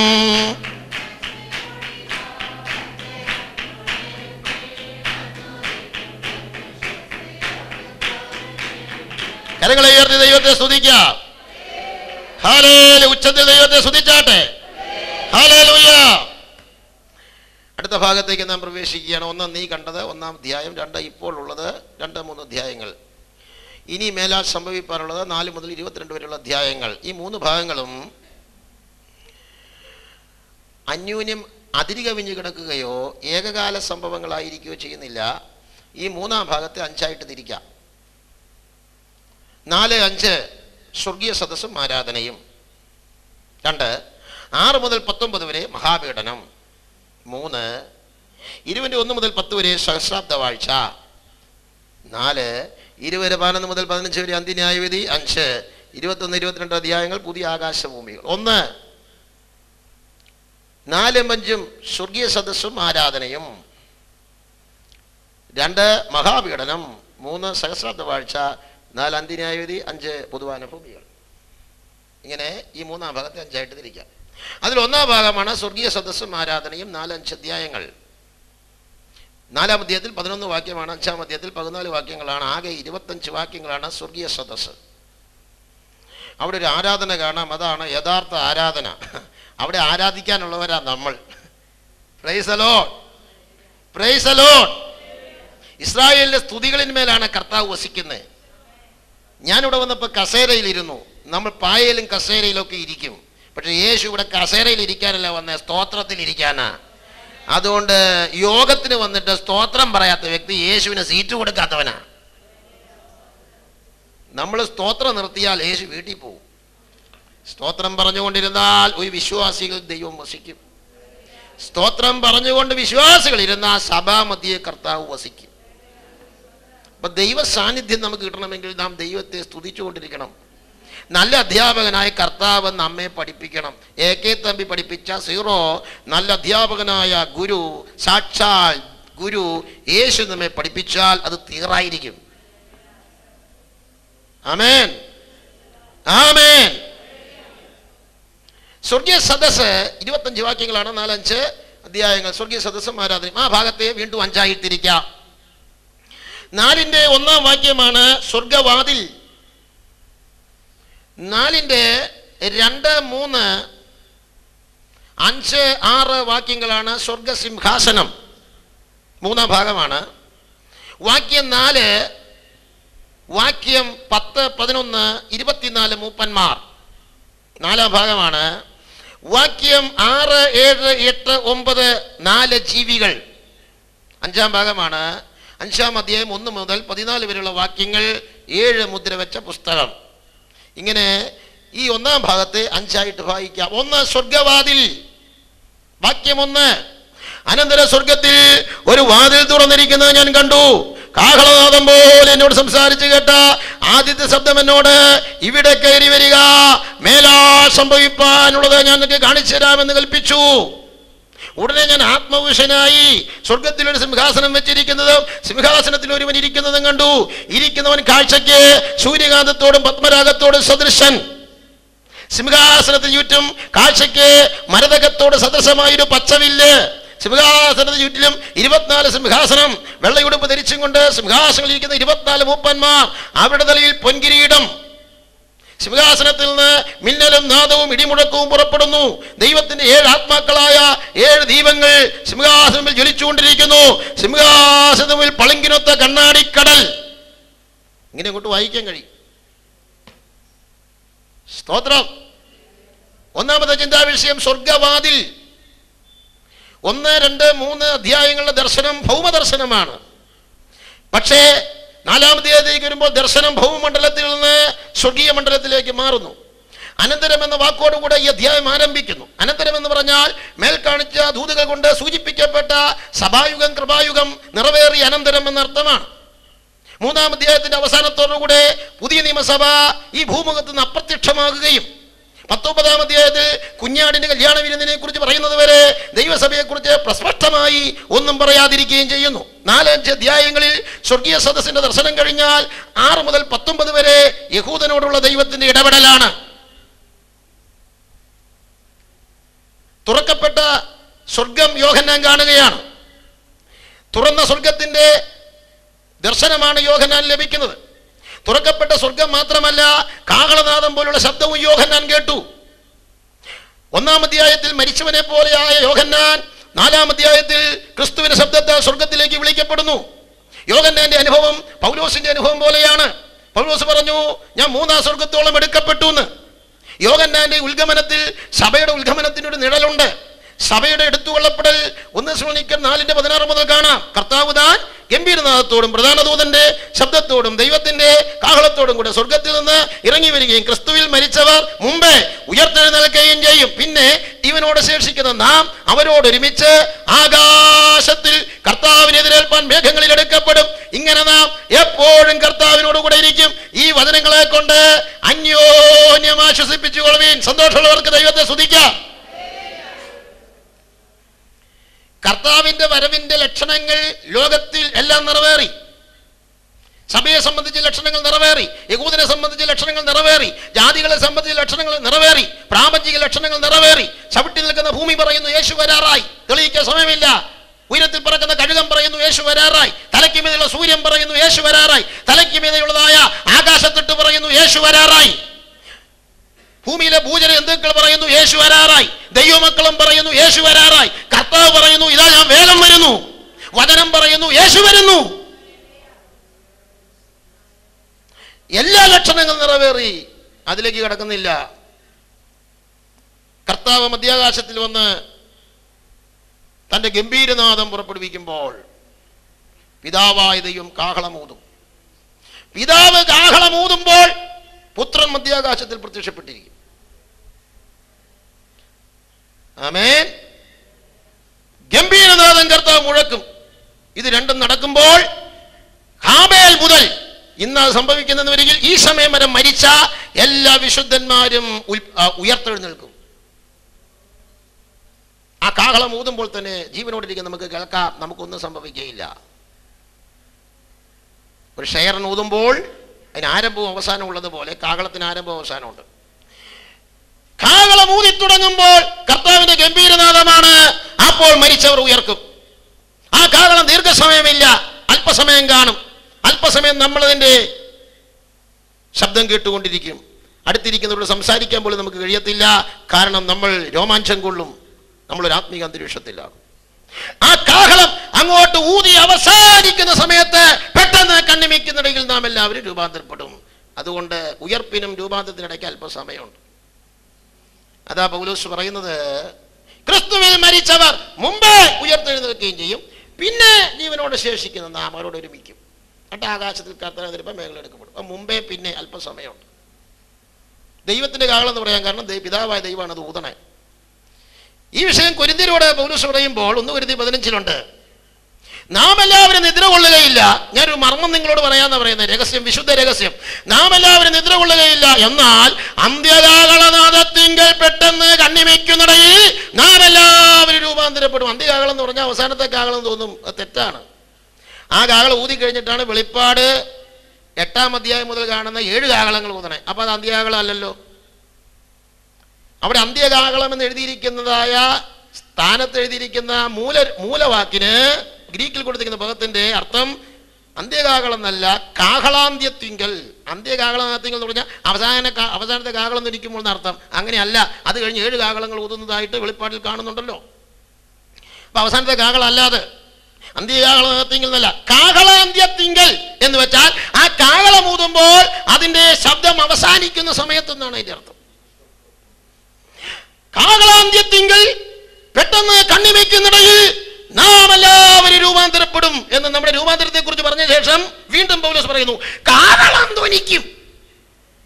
ഒറ്റ കാഹളേ ഉള്ളൂ, 2 കാഹളമൊന്നുമില്ല കർത്താവിന്റെ വരുമെങ്കിൽ. കാഹളം ധ്വനിക്കും, മരിച്ചവർ അക്ഷയരായി ഉയർക്കുകയും നാം രൂപാന്തരപ്പെടുകയും ചെയ്യും. അപ്പൊ കാഹളനാദത്തിന്റെ ആരംഭത്തിലാണ് ഉയർപ്പ്, കാഹളനാദം അവസാനിക്കുമ്പോഴാണ് രൂപാന്തരം. അങ്ങനെയെങ്കിൽ ഇന്ന് കർത്താവ് വന്നാൽ ഇപ്പൊ കാഹളം ഊത്തു തുടങ്ങിയാൽ നമുക്ക് കേൾക്കാം. അല്പസമയം നമ്മൾ കേട്ടിരിക്കും, അത് അവസാനിക്കുന്ന സമയത്ത് പെട്ടെന്ന് ആ രൂപാന്തരപ്പെടും. എന്തായിരിക്കും സന്തോഷം? അന്നേരം ഒരു പാട്ട് പാടാനൊന്നും സമയമില്ല, നേരത്തെ ഒരുങ്ങിയിരിക്കണം. അന്നേരം ക്ഷമ ചോദിക്കാനൊന്നും സമയമില്ല. എടുക്കപ്പെടുന്നവർ മാത്രമേ ആ കാഹളനാദം കേൾക്കൂ. കട്ടിലേൽ 2 പേര് കിടന്ന ഒരാളെ കേൾക്കൂ. അന്ന് 2 പേർ കിടക്കയിലായിരിക്കും, ഒരാൾ എടുക്കപ്പെടും, ഒരാൾ കൈവിടപ്പെടും. 2 പേർ വയലിലായിരിക്കും, ഒരാൾ എടുക്കപ്പെടും, ഒരാൾ കൈവിടപ്പെടും. 2 പേർ തിരിക്കലിൽ പിടിച്ചുകൊണ്ടിരിക്കും, ഒരുത്തി എടുക്കപ്പെടും, ഒരുത്തി കൈവിടപ്പെടും. ഭൂമി ഉരുണ്ടതാകയാൽ കർത്താവ് ഏത് സമയത്ത് വന്നാലും ഭൂമിയിലെ വിവിധ രാജ്യങ്ങളിൽ വിവിധ സമയമായിരിക്കും. ഇപ്പോൾ അമേരിക്കയിൽ രാത്രി 2 പേർ കിടക്കയില്ല, ഇന്ത്യയിലെ പകല 2 പേർ വയലിലാണ്. ചില രാജ്യങ്ങളിൽ രാവിലെയും വൈകുന്നേരമായിരിക്കും തിരിക്കലിൽ പിടിച്ചുകൊണ്ടിരിക്കുകയായിരിക്കാം. അതുകൊണ്ട് കർത്താവ് പറഞ്ഞ പ്രവചനം അക്ഷരികമായി നിറവേറും. എത്ര പേർക്ക് സന്തോഷമുണ്ട്? അങ്ങനെ ആദ്യം മരിച്ചുയർത്തെഴുന്നേറ്റവർ ഭൗമമണ്ഡലത്തെ വിടും, രണ്ടാമത് രൂപാന്തരപ്പെട്ട നമ്മൾ വിടും. നമ്മൾ 2 പേരും കൂടെ ഈ വികായസിൽ ഒന്നിച്ചു ചേർന്നിട്ട് പാടുന്ന ഒരു പാട്ടുണ്ട്. അവര് പാടും, ഹേ പാതാളമേ നിന്റെ ജയമെവിടെ, നമ്മൾ പാടും, ഹേ മരണമേ നിന്റെ വിഷമുള്ളവിടെ എന്ന് ഗാനപ്രതിഗാനം പാടിയാണ് നമ്മൾ ഉൽപ്രാപണം ചെയ്യുന്നത്. കർത്താവ് മധ്യത്തിൽ, ചുറ്റും ദൂതന്മാരാണ്. നമ്മളങ്ങോട്ട് കയറി ചെല്ലുമ്പോൾ ദൂതന്മാർ അകന്നു മാറും. ആ വൃത്തത്തിൽ നാം നിൽക്കും, പിന്നെ ദൂതന്മാർ നമുക്ക് ചുറ്റും നിൽക്കും. ദൂതന്മാർ ദൈവത്തിന്റെ ചുറ്റും നിൽക്കുന്നത് നമ്മൾ ചെല്ലുന്നത് വരെ മാത്രമേ ഉള്ളൂ കേട്ടോ. അത് കഴിഞ്ഞാൽ പിന്നെ നമുക്ക് ആ സ്ഥാനം, നമുക്ക് ചുറ്റിലുമായിരിക്കും ദൂതന്മാർ. അത്ര വലിയ പദവിയാണ് ദൈവം നമുക്ക് തന്നിരിക്കുന്നത്. അങ്ങനെ കർത്താവ് സഭയെയും ചേർത്ത് സ്വർഗത്തിലേക്ക് പോകും. ഇങ്ങനെ നാം എപ്പോഴും കർത്താവിനോട് കൂടെ ഇരിക്കും എന്ന അപ്പോസ്തലന്റെ വാക്കുകൾക്കായി ഞാൻ ദൈവത്തെ സ്തുതിക്കുന്നു. എത്ര പേർക്ക് സന്തോഷമുണ്ട്?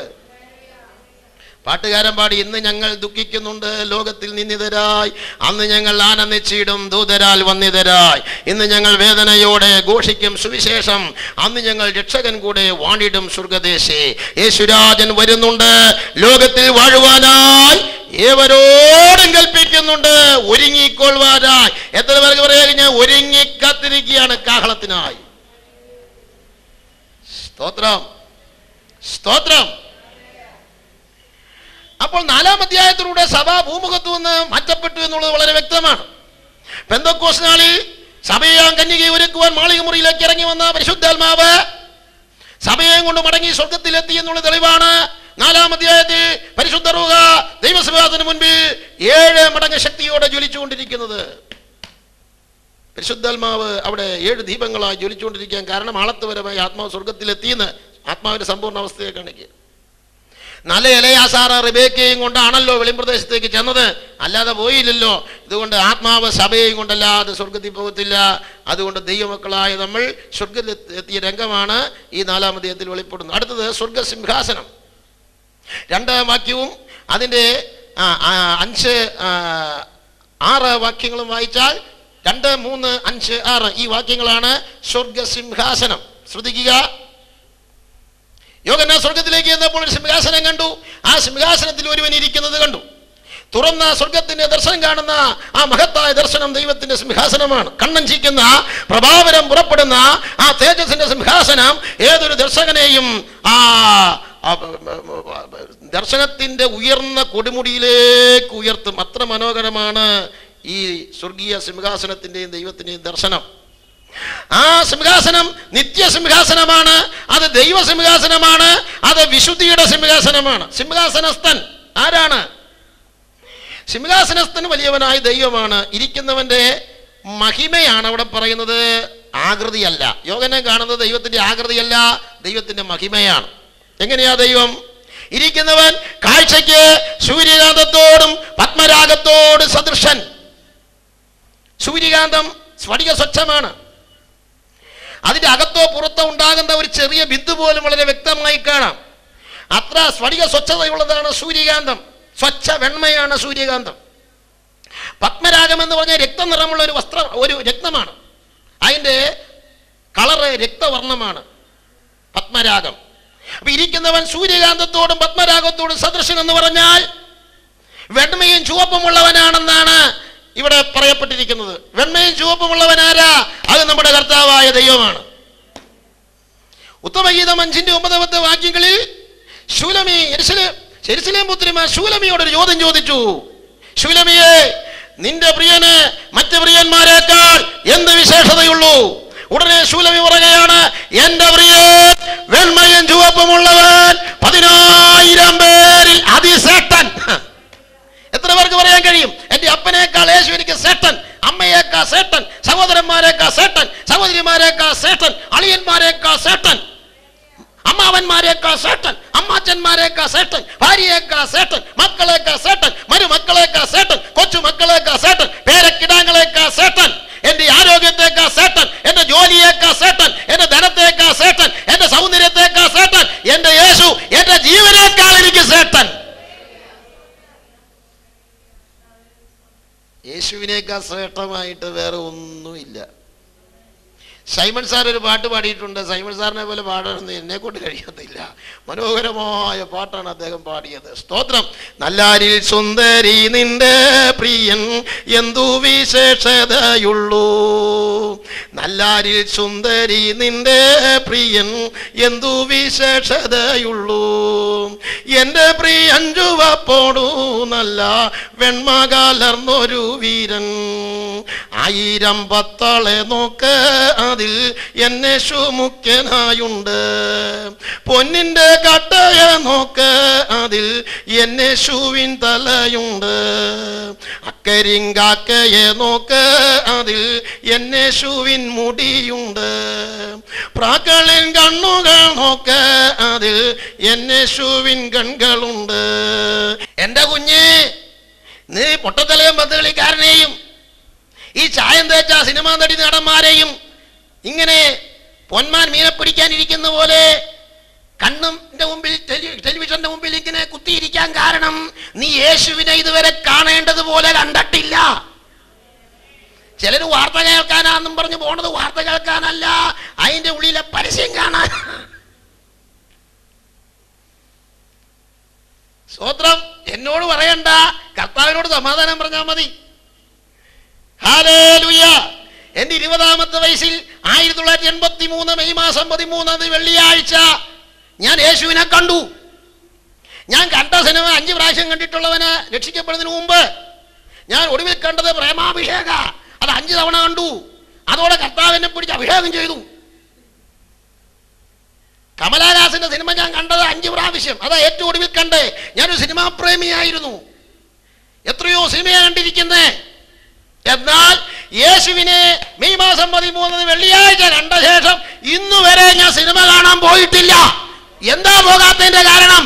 കാണേണ്ടവനെ കണ്ടു. ഇനി ഇതിനേക്കാൾ സൗന്ദര്യമുള്ള ഒരുവൻ ആരാ ഉള്ളേ? ഇവരുടെ മുഖത്തെ ചായം കഴുകി കളഞ്ഞാ ഇവരെ ആർക്കു വേണം? വിശ്വാസിയെ, നീ കറുത്ത മുടി നരച്ച വീണ്ടും കറുപ്പിക്കല്ലേ. കറുപ്പുമല്ല വെളുപ്പുമല്ല, ചെമ്പൻ ചെമ്പി. നഖത്തേല് ക്യൂടെക്സും പുരട്ടി പച്ചവർണ്ണത്തയുടെ ചുണ്ട് പോലെ ചുണ്ട് ചോപ്പിച്ച് പുരുവവും മടിച്ചു കളഞ്ഞ് വരച്ച് ചില കീത്താടി കണ്ടു കഴിഞ്ഞാൽ താടക്കെട്ടൊന്നും കൊടുക്കാൻ തോന്നും. പക്ഷെ നമുക്ക് ചെയ്യാൻ പറ്റില്ലല്ലോ. ഈ അടിച്ചുണ്ടിന്റെ താഴെ 50 പൈസ വെട്ടത്തിൽ അല്പം താടി. നിന്റെ താടി എന്ന് പോകണമെന്ന് നിനക്ക് ഗുണം വരുള്ളൂ.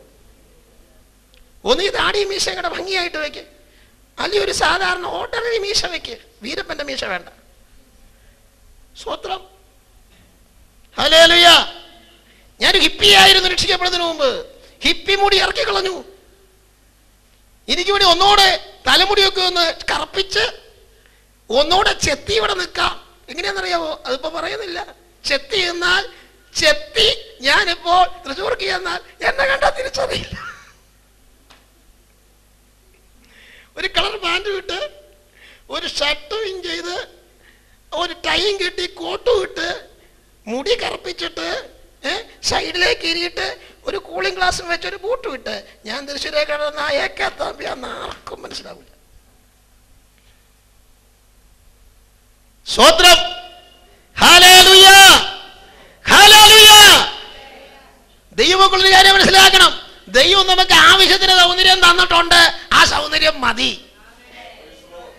ഇഴച്ച് കെട്ടിയാ മുഴച്ചിരിക്കും. സ്തോത്രം. വിശുദ്ധന്മാരുടെ വേർപാടിനും വിശുദ്ധിക്കുമായിട്ട് ഞാൻ എൻ്റെ കർത്താവിനെ സ്തോത്രം ചെയ്യുന്നു. പാട്ടുകാരൻ പാടിയതറിയാം. ഭക്തന്മാരാ സഹോദരന്മാർ വിളക്ക് പോലെ കൂടെ ഉണ്ടെന്നാ പാട്ടുകാരൻ പാടിയത്. ഭക്തന്മാരാ സഹോദരന്മാർ വിളക്ക് പോലെ കൂടെയുണ്ട്. ദൈവസഭയിലെ സഹോദരന്മാരാരാന്നറിയോ? വിളക്കുകളാ. സഹോദരിമാരാരാന്നറിയോ? വിളക്കുകളാ. അല്ല കരിന്തിരി കത്തിക്കൊണ്ടിരിക്കുകയല്ല. ഒരു സ്വത്രം പറഞ്ഞാ ഏമ്പക്കം വിടുകയല്ല വേണ്ടേ. ഒരു സ്വത്രം അങ്ങ് പറ. ഒരുമാതിരിപ്പെട്ട രോഗമൊക്കെ നല്ലൊരു സ്വത്രത്തിൽ മാറിപ്പോക്കോളും. പിശാചിനറിയാം നമ്മൾ ആരാധിച്ച വിടുതൽ കിട്ടുമെന്ന്. പിശാചി പറയും മിണ്ടണ്ട, വായ പൊട്ടിയിരുന്നു. പിശാച് ഗുളിക തന്നു. ആ ഗുളിക കഴിച്ചു. ഉറക്കൊരു ഹല്ലേലൂയ ഇങ്ങോട്ട് പറഞ്ഞേ. ആമേൻ. രോഗശാന്തിയായിരിക്കും. രോഗം മാറാനല്ല സ്തുതിക്കുന്നേ. ദൈവം അതിന് അർഹനായതുകൊണ്ട് സ്തുതിക്കുക. പക്ഷെ ദൈവത്തിന് വിശുദ്ധതയാ വിടുതൽ നൽകുക. പൗലോസ് വിടുതൽ കിട്ടാനല്ല ആരാധിച്ചേ, പക്ഷെ വിടുതൽ നൽകാൻ ദൈവം തീരുമാനിച്ചതാ. രോഗം മാറാൻ ആരും സ്വത്രം പറയണ്ട. ദൈവ സ്തോത്രത്തിന് യോഗ്യനായതുകൊണ്ടാ സ്വത്രം പറയണ്ടേ. അത് രോഗം മാറിയില്ലെങ്കിലും പറഞ്ഞോളണം. പിന്നെ രോഗം മാറ്റുന്നത് ദൈവത്തിന് അങ്ങ് തോന്നുന്ന ഒരു പ്രത്യേക പരിഗണന. ഇവർ ഇത്രയും വലിയ പറഞ്ഞല്ലോ എന്ന് തലവേദന അങ്ങ് മാറ്റി കൊടുത്തേക്കാം. അത് ദൈവത്തിന്റെ ഒരു പരിഗണന. സ്തോത്രം. ദൈവം തമ്മിൽ പ്രസാദിച്ചാലുണ്ടല്ലോ നമ്മൾ ആരായിത്തീരുമെന്നറിയാമോ? അപ്പൊ നമ്മുടെ കർത്താവ് എത്ര ശ്രേഷ്ഠനാണെന്ന് നോക്കിയാട്ടെ. നമ്മുടെ കർത്താവാണ് സിംഹാസനത്തിൽ ഇരിക്കുന്നത്. Hallelujah, hallelujah.